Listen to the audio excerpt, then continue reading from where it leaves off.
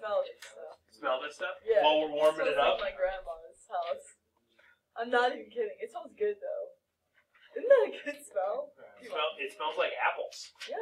Like somebody's baking applesauce. Grandma's house smells like that sometimes. She's been baking apples. That's like at work. All right. What are we thinking on this one? We don't know.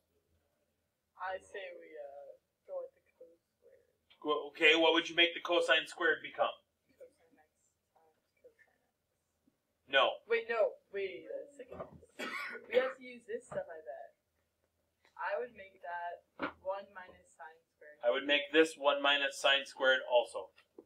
Shoot, that's how we're doing this. Now it kind of makes sense. I hate this stuff. And then what? What would we do over here? Don't you like these? Can't you only work on the one side? No, because we're solving. We're not proving. 1 minus 2 sine squared. Because we've got 3 choices on this one. Oh, wait. We done now? Okay. Yes, you. Yeah. Okay. So we've got 3 choices for cosine of 2x. Right? We've got cosine squared minus sine squared. We've got 2 cosine squared minus 1. And we've got 1 minus 2 sine squared. And so since we've made this whole left side be all sine squareds, let's make this side become 1 minus 2 sine squared of x. And now I've taken my problem and I've created it into a singleton trigonometric function problem. Okay? So now we can get everything onto one side, get it equal to 0. I'm going to add 2 sine squareds of x. At the same time, I am going to subtract 1. That gives me my new simplified equation of sine squared of x plus sine of x equals 0.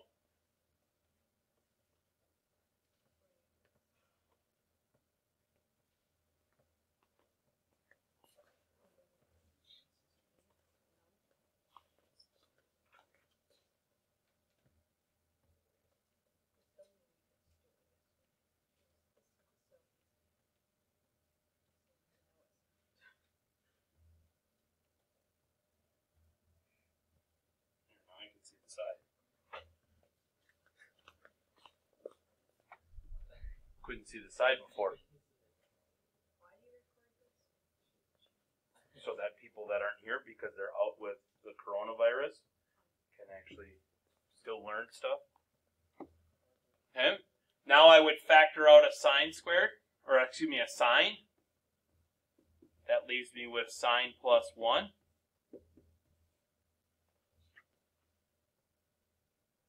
So then sine of x equals 0. And sine of x plus 1 equals 0.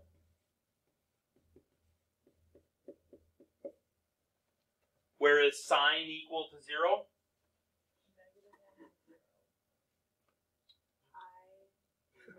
Oh, God. What? 0 and pi. 0 and pi. Okay.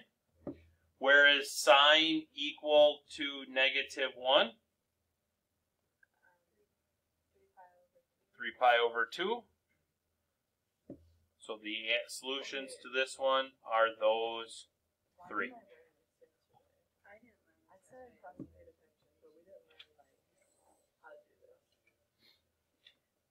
Because we learned it before. So why are we doing it now? Because now we've got double angles formulas. I just didn't put 2 and 2 together. You gotta use this crap with this stuff. You got to use this whole page. Yeah. Wow. Yeah, because I today, was like looking at these. because today we're going to learn the last 3. Oh my goodness. Bro, And then those So today we're going to focus in on the half angles. Okay? So it's another way to get exact identities. The sine one, so this is identity number 24 here. This is identity number 25. And the tangent one is number 26. Okay? So we'll be referencing those throughout. Okay? Now, notice that there are unresolved plus or minuses here and here. Okay? So it's going to depend upon where your angle is, if that is positive or negative. Okay? So for instance, if I wanted to find the cosine of 105 degrees, okay, that's going to be a negative cosine value because it's up here in quadrant number 2. Okay? So that means that my cosine value up there would have the negative sign in front of the big square root. Okay? Whereas if I was finding the cosine of 15 degrees, that's in quadrant 1, cosine's positive there, so it would have a positive sign in front of it. Not plus or minus, you've got to pick which one depending upon where your angle lies. Okay? Tangent doesn't have that. You've got a third one at the very bottom right corner of your identities, which has a square root. That one has the plus or minus on it, but no one's ever really going to use that one. You're going to use one of these two first. Okay? All right? So let's try this. Let's find the sine of 15 degrees. And I want to find it exact. Okay? Yesterday, we found it using sum and angle formulas. Okay? We could find it using double angle formulas if we wanted to. I don't know why we would, because we'd have to double 7.5 degrees, which we don't have either. Okay?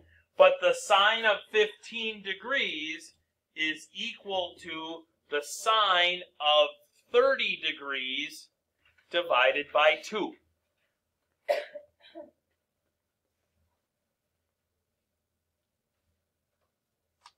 The sine formula that we would be using, the half angle formula, sine of u over 2 is equal to plus or minus big square root 1 minus cosine of u divided by 2.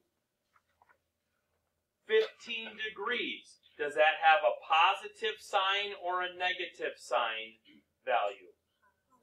Positive. So this is going to end up being positive big square root 1 minus cosine of 30 degrees all divided by 2.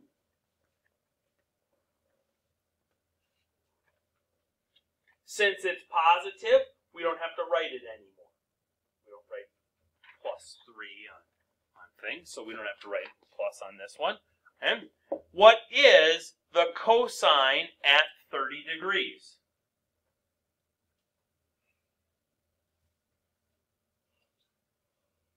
Square root 3 over 2? Yep.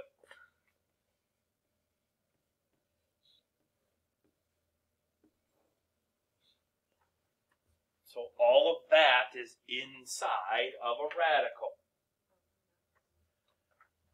Okay? If I want to simplify the numerator, what do I have to do? Or what do I have to have?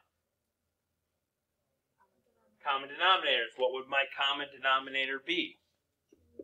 2.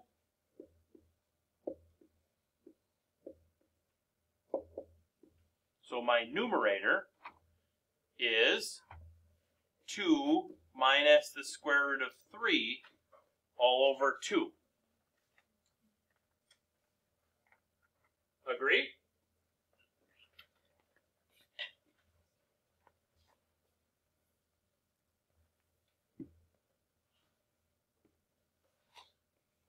Oops.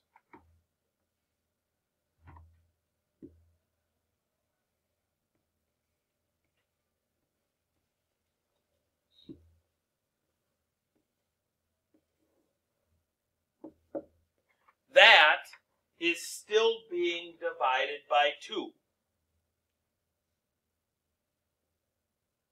Dividing by 2 is the same as what? Multiplying by the reciprocal. The reciprocal of 2 is 1/2.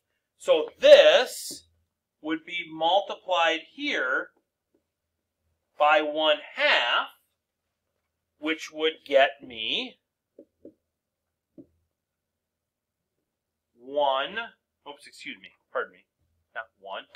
2 minus the square root of 3 all over 4.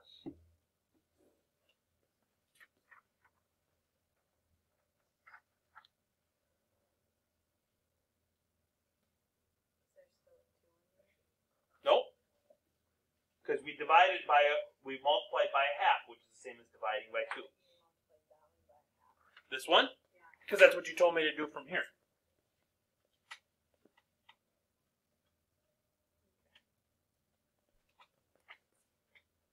Okay. Square roots with fractions inside. What's the rule? Square root of the top over the square root of the bottom. So this then is the square root of 2 minus the square root of 3 all over the square root of 4. What's the square root of 4? 2. Dividing by 2 we said is the same as multiplying by 1/2, correct? Okay. So this was, we were doing the sine of 15 degrees is equal to positive 1/2 times the square root of 2 minus the square root of 3.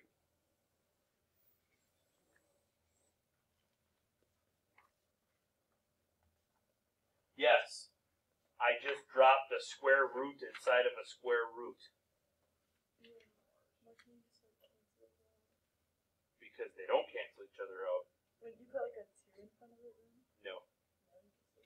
And just leave it just like that. How did you multiply that? So you got square root of 4 is 2. Yep. So dividing by it 2 is the same as multiplying by 1/2. Alright, that makes sense.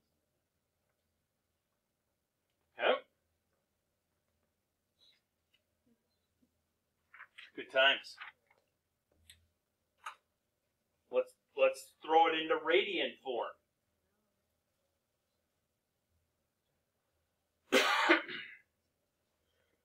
Cosine of pi over 8. Well, pi over 8 is pi over 4 divided by 2.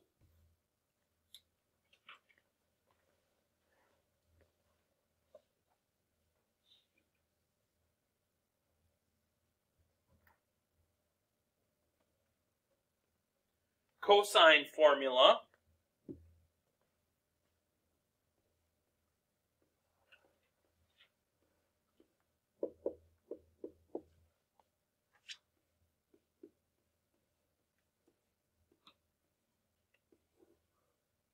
is that. So this is 1 plus, oops, tap the brakes, I gotta make myself some more space. 1 plus the cosine of pi over 4 divided by 2. Pi over 8 Which quadrant is pi over 8 in? First quadrant. Cosine positive or negative in first quadrant? Positive. So this is just going to be positive there. What is the cosine value at pi over 4?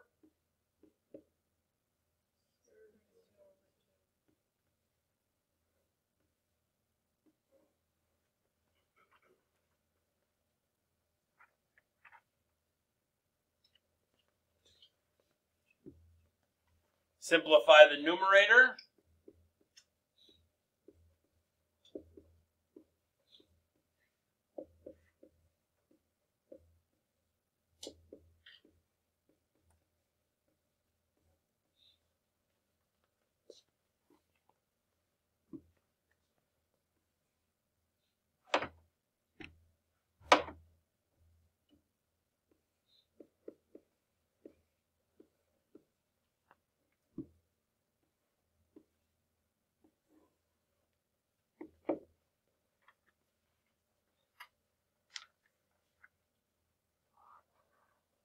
Dividing by 2 is the same as multiplying by 1/2.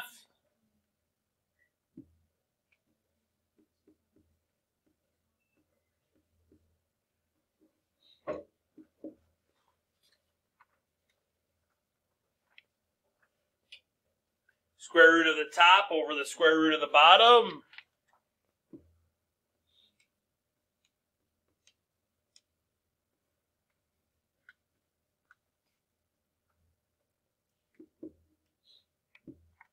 So the cosine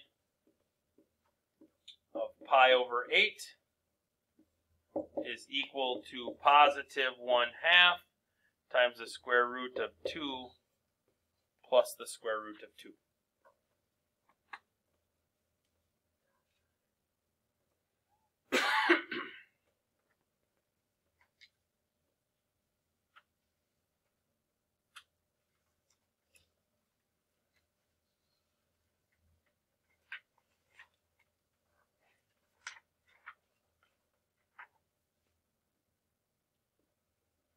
Tangent of 7 pi over 12. Okay. My tangent formula has 2 to choose from.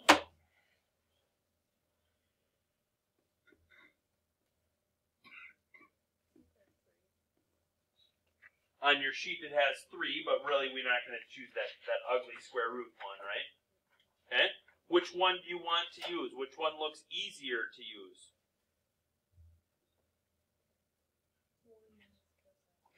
One minus cosine over sine.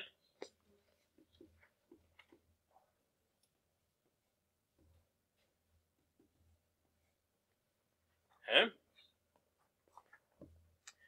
Tangent of 7 pi over 12 then is the same as the tangent of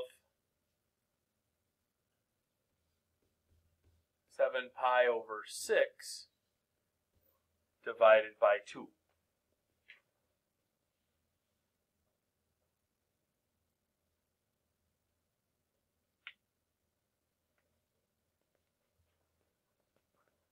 So this would be 1 minus the cosine of 7 pi over 6 divided by the sine of 7 pi over 6.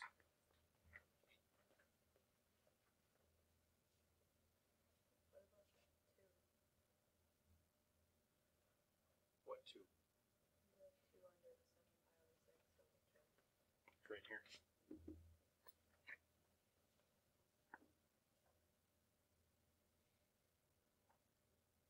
Cosine at 7 pi over 6.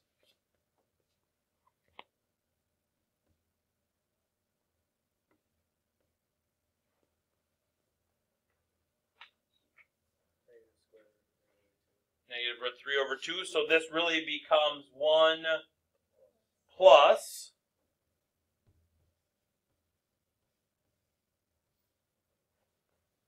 sine at 7 pi over 6?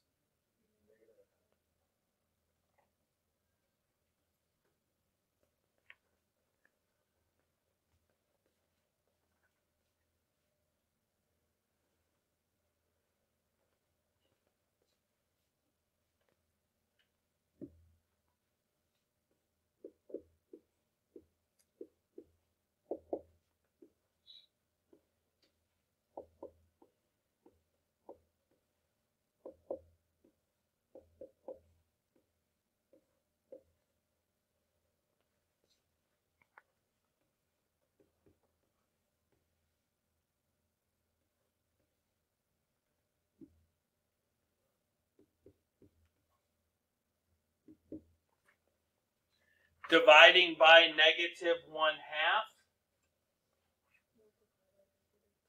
Multiplying by -2.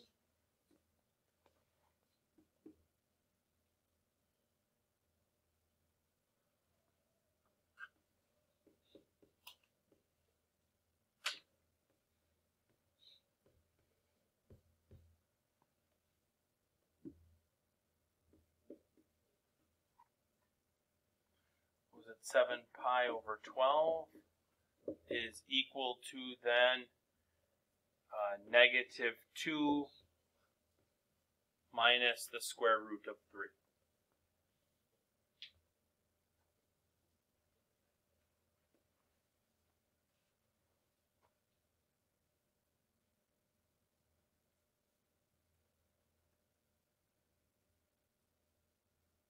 Yes? Okay.